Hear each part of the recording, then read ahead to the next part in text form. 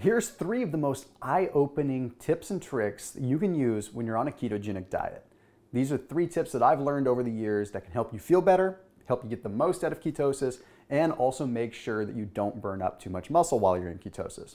Or so we think. All right, so the first tip is simple. You need to be getting in enough salt. Let me explain how this works. You see, when we are actually in a carbohydrate-fueled mode, when we're consuming glucose and we're eating carbs, right? We have what's called muscle glycogen. Most of you probably know what glycogen is, okay? Glycogen is the stored form of carbohydrates that's in our muscles and in our liver. But what a lot of people don't know is that glycogen is transported in a liquid form, which means that for every 1 gram of carbohydrate that you consume, you hold between 3 to 4 grams of water, 3.7 grams of water to be precise. And you hold that water in the glycogen stores. So you're holding it in your muscle. Well, you start thinking about it. When we're in ketosis and we're depriving ourselves of glucose and we're utilizing ketones as a source of fuel, we don't have nearly as much glycogen. So when we don't have nearly as much glycogen, well, then we're losing that excess water. That might kind of make sense why when a lot of people first go on a ketogenic diet, they drop a lot of weight right in the first couple of days. Usually has to do with the water that they're losing through the glycogen that they're depleting. Now, when we lose water, we also lose salt. So what ends up happening is as we're excreting all this extra water out, every bit of water that we take in is generally going right through us because we don't have the glycogen to help us absorb it. We're losing the minerals along with it. And salt is obviously a very important mineral. So when we don't have salt, we don't have the thirst actuation. We don't actually have that triggering to become thirsty. The more salt that you have in your body, the more it triggers your body to become thirsty. So without the salt, you're simply not thirsty and you don't drink as much. Plus, when you do drink the water, you're not retaining it. So by adding a little bit of salt to the diet, you're sort of manufacturing that response. You're manipulating the body a little bit into thinking you're a little bit more thirsty so you consume more water. And then the salt is also going to allow you to retain more water within your body itself. A little bit within the soft tissue, a little bit within the muscle, and of course some within the blood supply itself. There's one other factor we have to talk about when it comes to salt though, and that's how insulin and salt work together. You see, when we consume carbohydrates, we have a high presence of insulin. Insulin tells the kidneys to hold on to salt. Now, when we don't have carbohydrates in the system, our insulin levels are low. So that insulin communicates with the kidneys and tells the kidneys to expel as much sodium as possible, simply because there's that correlation and that linear relationship between the two. So you have 2 reasons why you need to be adding extra salt to your food. Don't worry too much about the hypertensive aspect, especially when you're in ketosis, because you don't have the carbohydrates that are holding more water, so you don't usually have to deal with as much of that issue. Okay, the next tip is consume a lot of straight MCT oil. Now, I'm a big fan of coconut oil. You all know that, I'm talking about it in all of my videos, but I'm a fan of coconut oil more so because of the lauric acid and the small amounts of MCTs. When you're in ketosis, straight medium chain triglycerides are usually the better way to go.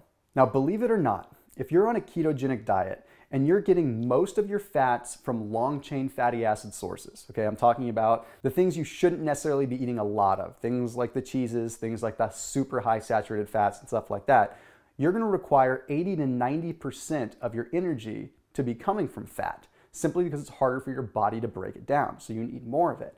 But if your energy is coming from MCTs, you only need 60 to 70% of your total daily calories to come from fat. So you need less fat because your body's more efficient at utilizing it. Medium chain triglycerides bypass the liver. Okay, so they have this entirely different system. When they enter into the body, they are immediately converted into a ketone body, whereas long chain fatty acids actually have to go through a process before they're ever converted into energy. So, in essence, when you're in ketosis and you consume a straight medium chain triglyceride that's extracted from coconut oil, you are essentially giving yourself an immediate source of fuel. You're basically getting your body to operate like it's on carbohydrates without being on carbohydrates.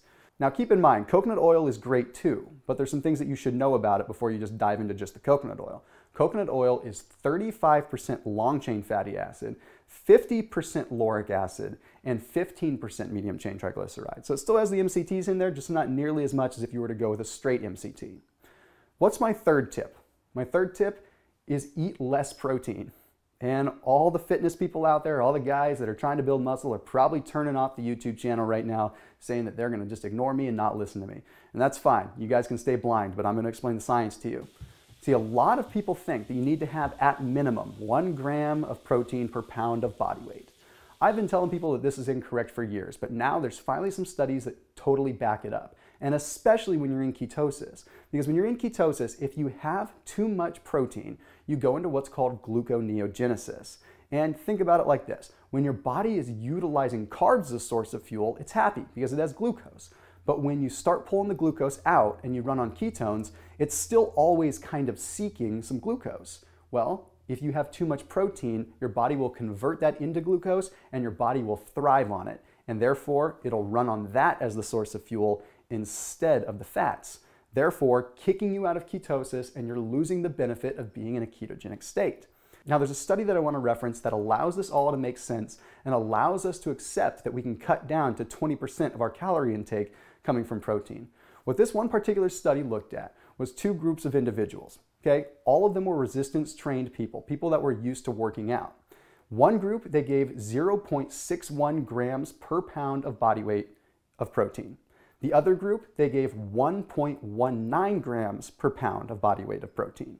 Well, what they found after 4 weeks was that there was 0 change in body composition and strength. 0 change, nothing between the two.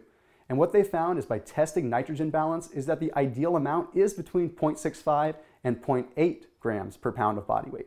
And when you're in ketosis, it might even be lower because you have levels of beta-hydroxybutyrate and you have levels of other hormones that are protecting your muscle even more. So you may be able to get away with literally even 0.5 gram per pound of body weight, which seems like so little. And you think you're gonna waste away, but you're not. So there you have it, 3 simple tips to making sure that you get the most out of ketosis so that you can wrap your head around the science and not just jump on the bandwagon with everyone else that's just telling you eat a bunch of meat and cheese and get on with your day. There is some science behind it, there are some tips and tricks, and if you harness those, you can truly capture all the benefits that there are to get of ketosis. You don't have to oxidize your body with a bunch of crap food, you can do it right. I'll see you in the next video.